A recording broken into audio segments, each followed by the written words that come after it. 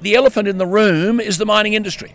And the mining industry currently, as I said at the National Press Club, is the upper house of Australian parliaments. No one seems to be prepared to do anything without getting the sanction and approval of the mining industry.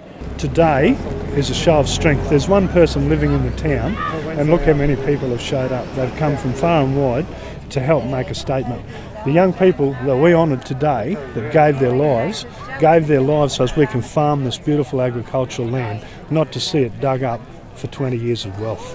And that's what today is all about. I know it's Anzac Day, we shouldn't get political, but I am a bit bloody political today, and that's how it is. This mob have come in and abolished, demolished, vandalised, depopulated the area where I was born and went to school, and are taking all the money and paying not 1 cent in royalties to the government.